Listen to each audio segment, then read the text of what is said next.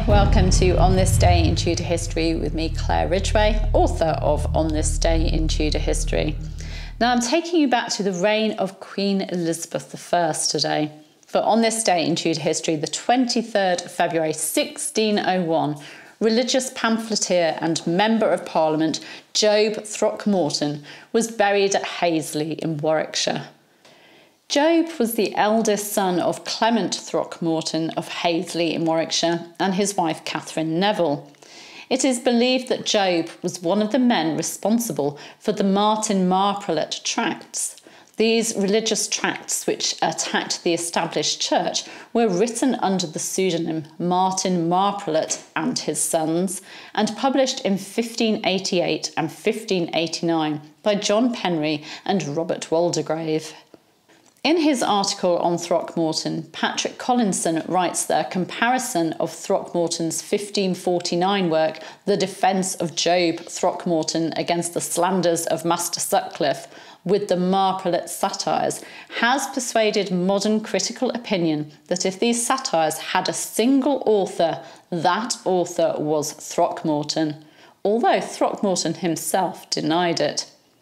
Other names linked to the tracts include the publisher John Penry, Sir Michael Hicks, Henry Barrow, Roger Williams and George Carleton. The Marprelate Controversy was a pamphlet war between the writers of the tracts and defenders of the church.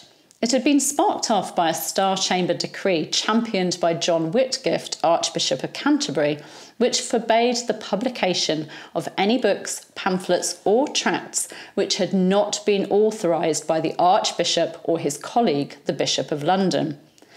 This allowed Whitgift to suppress Puritan works which he viewed as heresy. In response to the Archbishop's censorship, Martin Marprelate and Sons printed a series of tracts using private printing presses.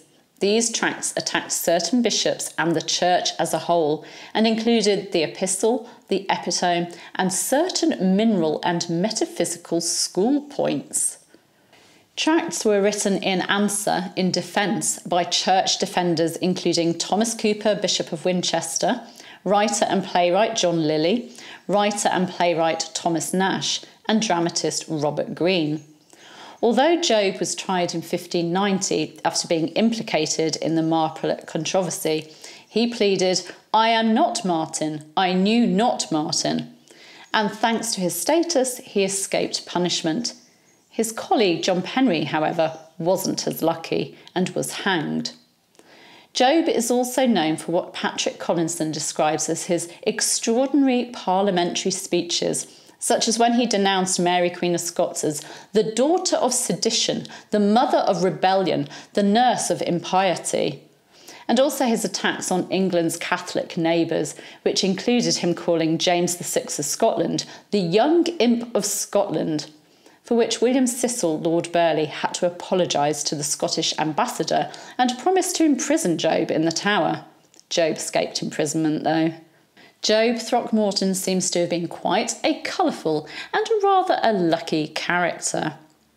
Now, in the description to this video, you can also find a link to last year's On This Day in Tudor History, so you can enjoy that too. You can subscribe by clicking round about there. You can hit the bell. The bell's ringing out there, to be notified as these videos go live, and you can of course give me a like and leave me a comment. I'll be back tomorrow. Bye bye.